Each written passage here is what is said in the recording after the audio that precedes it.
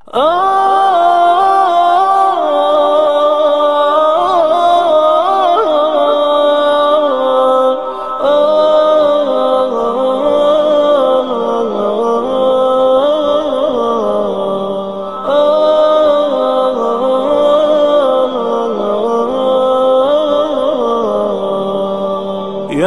حامل القرآن قد خصك الرحمن بالفضل والتيجان والروح والريحان.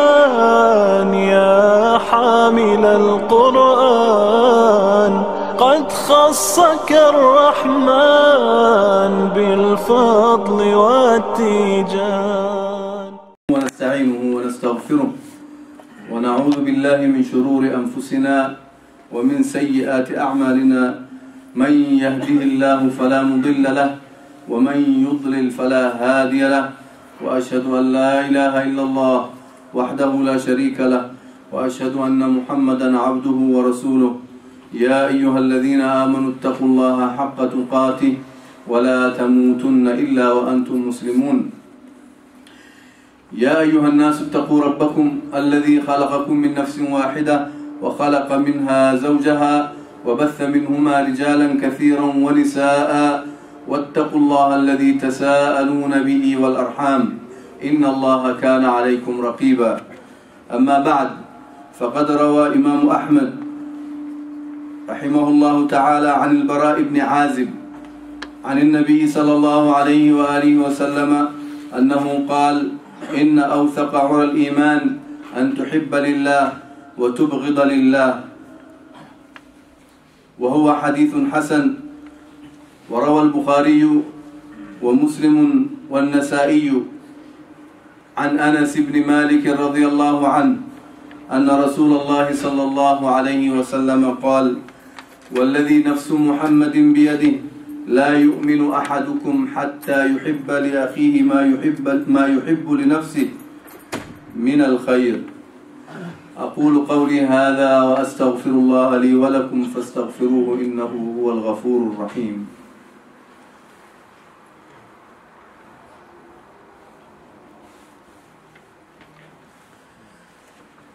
الحمد لله وحده والصلاة والسلام على من لا نبي بعده وعلى آله وصحبه ومن اهتدى بهديه إلى يوم الدين. أما بعد. My dear brothers, our khutbah today is love for the sake of Allah subhanahu wa ta'ala.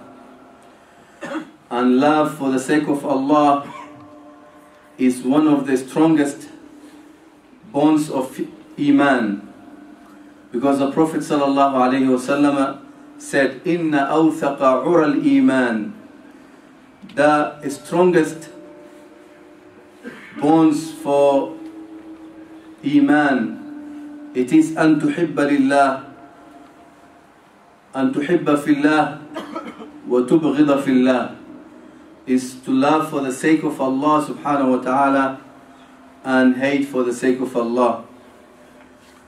And it is the basis by means of which ties of friends and the people to attain for the love one another and visit one another sincerely by the sake of Allah subhanahu wa ta'ala. And this hadith of Imam Ahmad, the Prophet sallallahu alaihi wasallam said, indeed the strongest bond of faith is to love for the sake of Allah and hate for the sake of Allah. And also love for the sake of Allah is one of the greatest acts of worship. The Prophet sallallahu alaihi wasallam, the second hadith said, وَالَّذِي نَفْسُ مُحَمَّدٍ بِيَدِهِ لَا يُؤْمِنُ أَحَدُكُمْ. By Allah subhanahu wa ta'ala, you will not attain Iman until you love for the sake of Allah. For what you love yourself, you have to love for your brother for the sake of Allah. So this is one of the strong act of worship. Al-Imam Al-Hafiz Ibn Hajar, he said, and also hate for someone or your brother hates for himself for the evil things is part of the Iman as well. So what is love for the sake of Allah? What is the real meaning? The real meaning is loving someone for the sake of Allah comes into two ways. It comes from the heart and comes from the action. And comes for the heart is you have to love for someone for the sake of Allah, because Allah subhanahu wa ta'ala, He gave him some of status, knowledge or honor. Like the prophets, we love them because Allah subhanahu wa ta'ala gave them this honor. The honor they have, Allah gave them. So because we are loving them, Allah gave them this status. And also from the action, we love this person to help him, to help for the sake of Allah. Not only loving from the heart, and also is a part of Iman to help him. That's why the Prophet ﷺ said, the mu'mineen, مثل المؤمنين في توادهم وتراحمهم كمثل الجسد الواحد. The believers are like one body. If one part of the body has a pain and has a illness, and all other part of the body affects. So same thing. So when you feel the pain of your brother, it is because you love him. If you love someone for the sake of Allah, what is the benefit you get? The benefits you get are many benefits, but we're going to mention few of them. You will find a taste for sweetness of Iman. The taste of Iman you will find in your heart.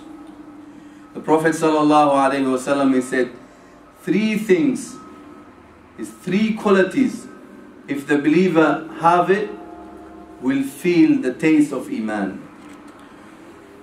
The first one is you love Allah subhanahu wa ta'ala and His Messenger sallallahu alayhi wasallam more than anyone else.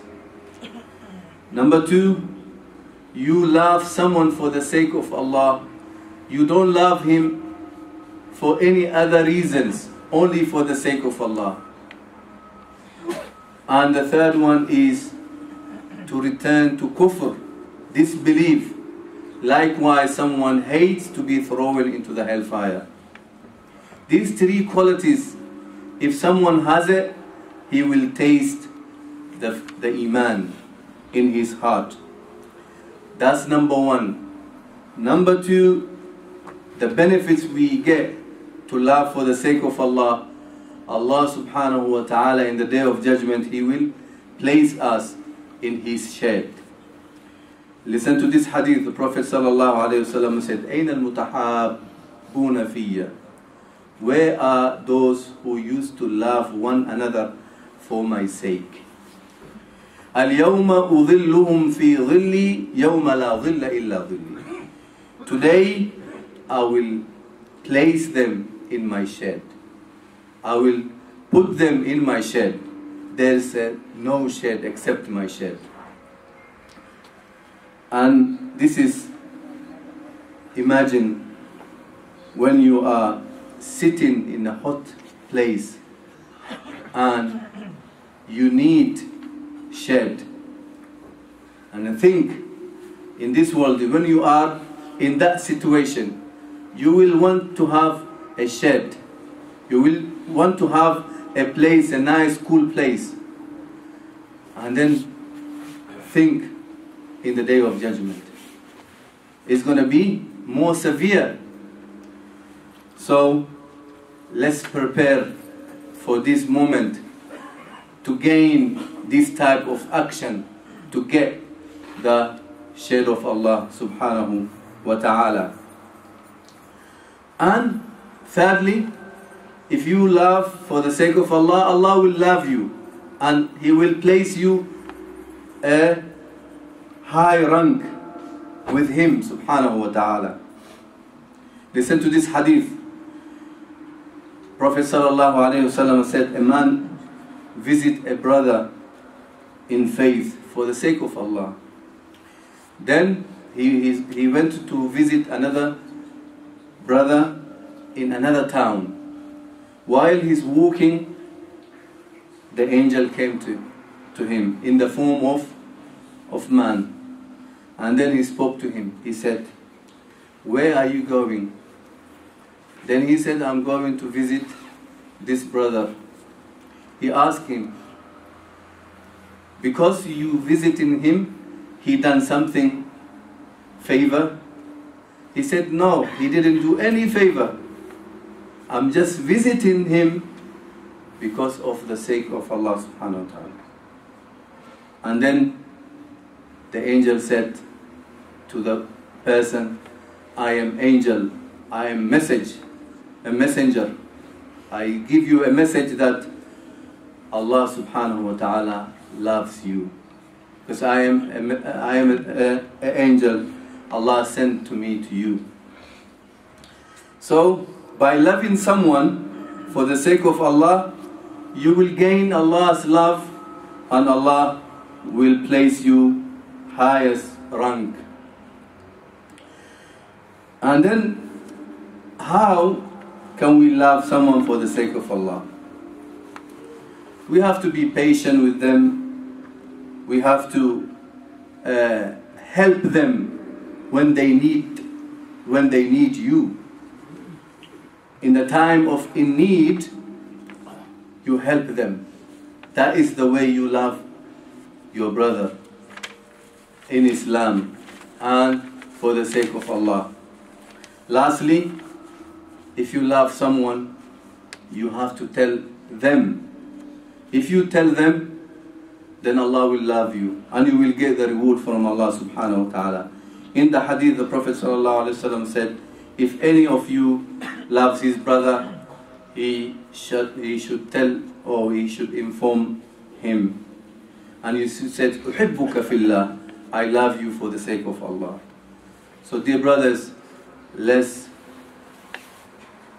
act with this a beautiful act of worship and help others to get all this, the benefit we mentioned. And there is many benefit for that. We ask Allah subhanahu wa ta'ala, make us amongst those who love one another for the sake of Allah subhanahu wa ta'ala. Ibadallah, صلوا وسلموا على من أمركم بالصلاة والسلام عليه فقال تعالى إن الله وملائكته يصلون على النبي يا أيها الذين آمنوا صلوا عليه وسلموا تسليما اللهم صل وسلم وبارك على نبينا محمد وعلى آله وصحبه صلاة دائمة إلى يوم الدين وارض اللهم عن الخلفاء الراشدين أبي بكر وعمر وعثمان وعلي وعن سائر الصحابة أجمعين وعن سائر أصحاب نبيك محمد صلى الله عليه وسلم أجمعين وعن التابعين وتابعيهم بإحسان إلى يوم الدين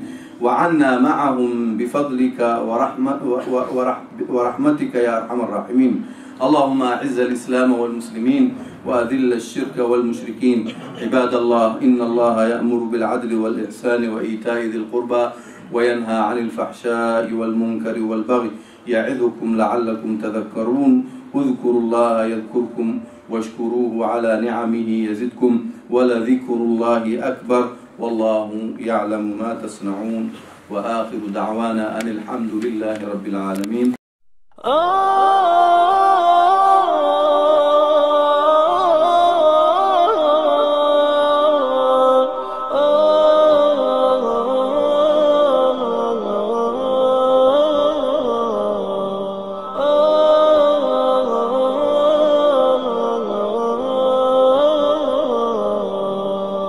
يا حامي حامل القرآن قد خصك الرحمن بالفضل والتيجان والروح والريحان يا حامل القرآن قد خصك الرحمن بالفضل والتيجان.